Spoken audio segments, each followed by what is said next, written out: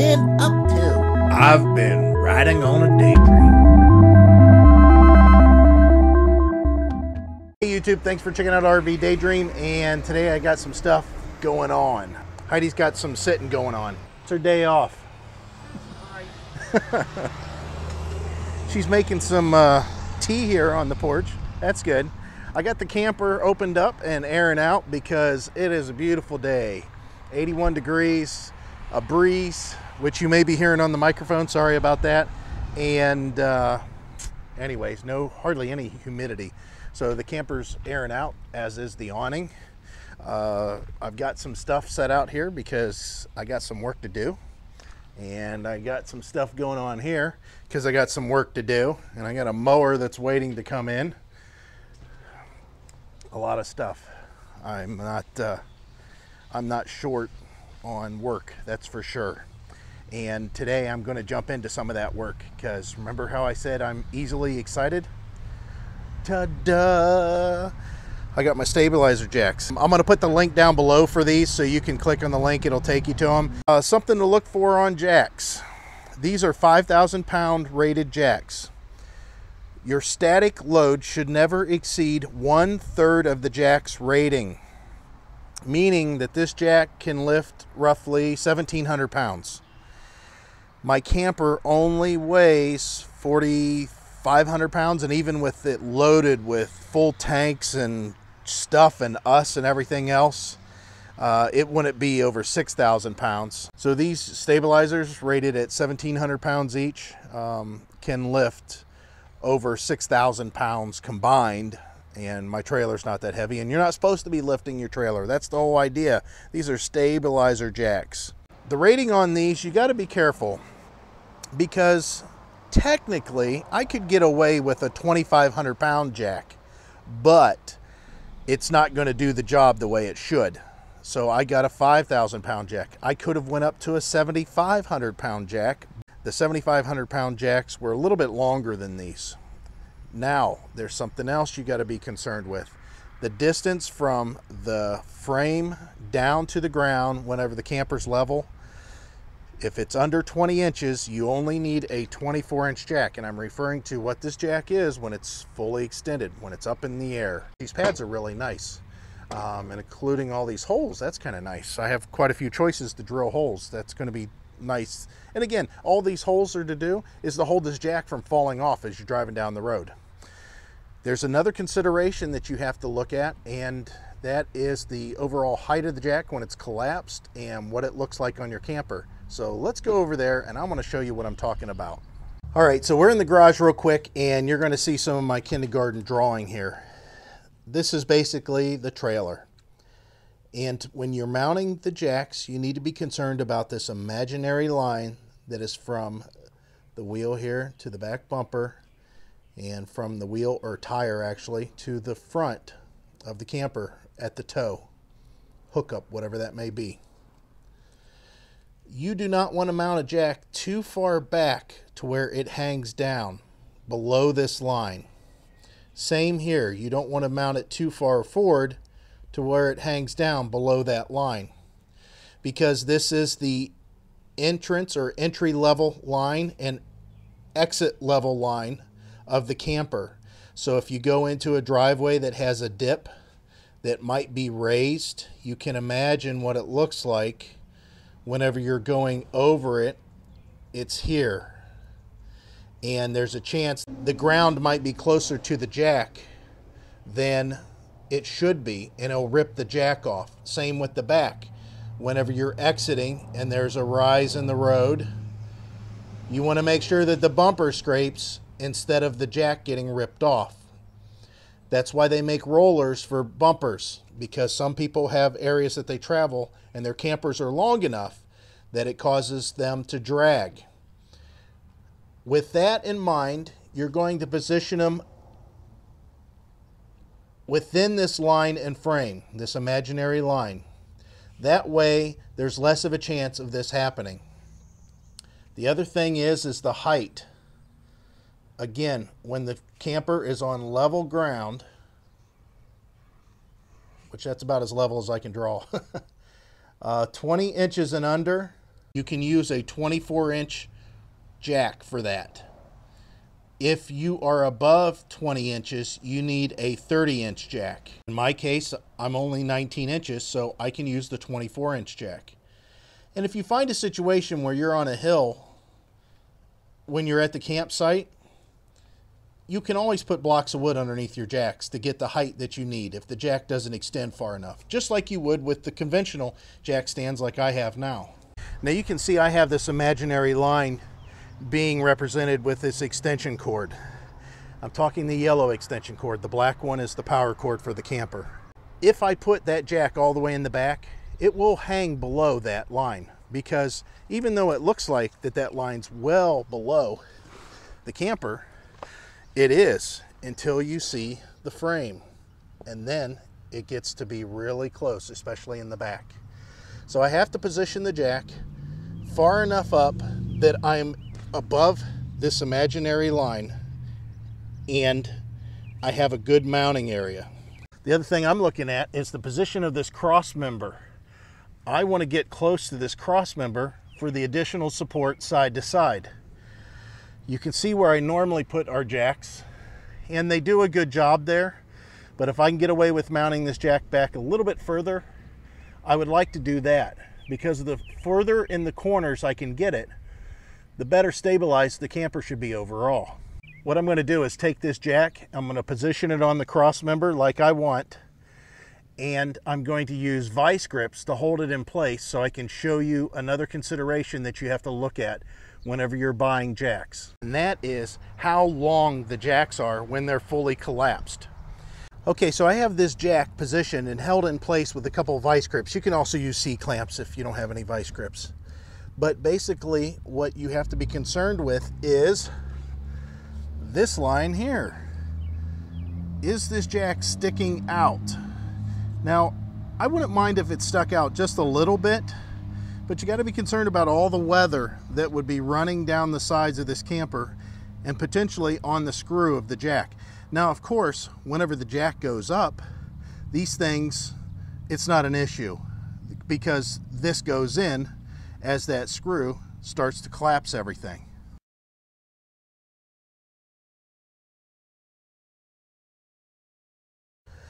Now, as you can see, that jack is much further in than this line that I was talking about.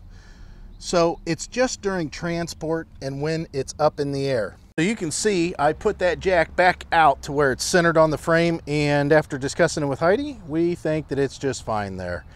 It sticks out slightly during the transport position. However, it's not going to be hit or caught on anything unless I'm a really bad driver. I just have it held up there with vice grips, and what I'll do is mark some holes, mark the center of the beam, and go ahead and drill. Again, I want to bolt it on first because I don't want to worry about welding near this gas line that's right here and runs all the way to the front. So it's also near the front on this side. And I don't want to worry about if I need to take them off for any reason, not being able to because they're welded without breaking a weld and grinding. And what I'm going to do is mount one, make sure everything goes okay, and then at that point I'll position the other three, matching the position in the back here using that cross brace as a guide, and I'll find a place on the front too. Your main concerns are the height of your frame to the ground being 20 inches or less for a 24-inch tall jack, and 20 inches or greater you go with a 30-inch tall jack. And then the length, the overall length of the jack, to make sure once it's mounted on the frame, it doesn't stick out too far.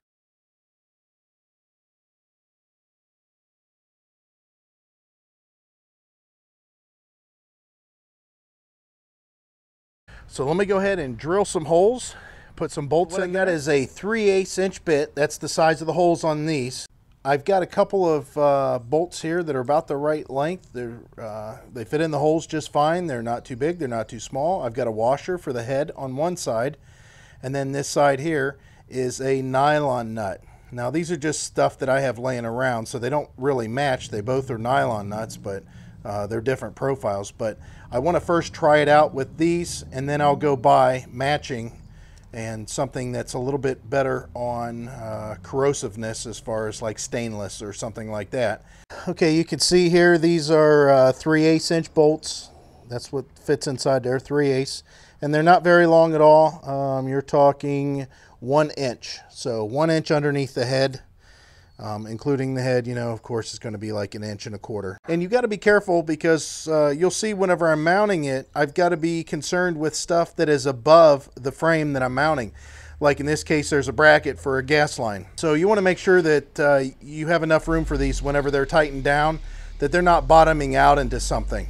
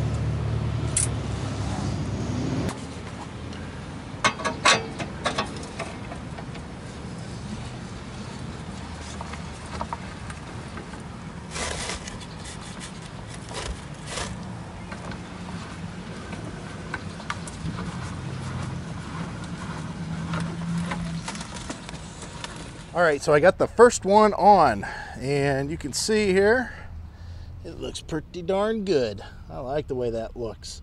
Now, I was going to come back and show you all of them mounted, but instead, I'm changing the way I'm doing these. I don't know if you could tell during that little clip, but drilling that didn't seem to work as smoothly as I thought it was going to, even though I have a really good drill bit. I have these DeWalt drill bits that have a pilot hole provision that'll drill a little pilot hole, but you can see I overheated it and I've tempered the bit, so it's probably not going to cut as good as it should. Plus, I didn't like all those hot shavings falling down on my little girly arms. I don't know if that's true or not. It didn't bother me too much. It's just it didn't go as quick as I thought it was going to, because this frame is thick. So what I'm going to do is what I mentioned before. I'm going to weld these on, so I don't have to drill, and also so I don't have to buy any bolts and nuts and washers, because I just looked inside, and even though I have a lot of bolts, nuts, and washers in the garage, I don't have any that's this length. All right, so change of plan again. I thought I was going to weld, but Heidi heard that I was going to weld, and she don't trust my welding any more than I do. I can weld, and I've never had a failure and never had a problem, but I just don't like the fact knowing that my weld is holding something to a trailer that's going down the road that potentially could come off and cause a problem. So she went down to the hardware store and she bought a new cobalt bit and the hardware that I need to mount the rest of them. That's funny. As soon as I said, I'm going to go ahead and weld those, she said, why? And you could tell. So anyways, I'm going to get back underneath. I'm going to drill the holes that I need and go ahead and mount them. So hopefully this time when I come back, it'll be done. So there it is. I got them all mounted. You can see what they look like. I love it. They are so much easier to do than those other ones. I'm glad I didn't get the 7,500 pound ones because these things are wanting to lift the camper, meaning that once it gets to level and I snug it, if I just do 2 full turns, this thing wants to lift up. It's pretty wild. They do a good job. And the best part about all this is that I no longer have to carry those other jacks inside the camper when we're going someplace. That's it. It's not too difficult. I say not too difficult, however, this little drill that I have that I bought from Harbor Freight some time ago, the gear stripped out in it. I've never had a drill that the gear stripped. Usually the motor burns up or something. So I had to borrow a drill to get the job finished. And it's a heavy frame that's on there. Don't kid yourself whenever you're messing around with your trailer frame, because that's a serious thing. It's not angle iron, it's underneath there. So it's all done. And again, I can't be happier with the way that it looks and what it feels like inside. I mean, I can move around quite a bit and it's just as stable as it was with those other jacks. So also, I wanted to show you these real quick. These are the saddles for the weight distribution, and I haven't sandblasted or painted them. That's why they're not on the camper. But I've come to find out that that bolt is not really available threaded all the way. It's a carriage bolt, and I cut the head off and then I just welded the nut on the end to make it something that I could turn with a wrench. I went to the RV store locally, and the bolts that come with these type of saddles are carriage bolts with the round part cut off. So it's just a square head. And I thought that was kind of funny. So that's what this is. This is a stainless carriage bolt that I cut the head off and then welded on a nut to make it to where it's a bolt now. And then I put a nut on the inside because I want it to secure up a little better once I have it tight, other than just the threads that are already on this saddle. So I'll get these cleaned up and I'll get these mounted, but hopefully this will do better than the last one. Okay, that closed this out. And again, the link's below for the jacks. Click the link.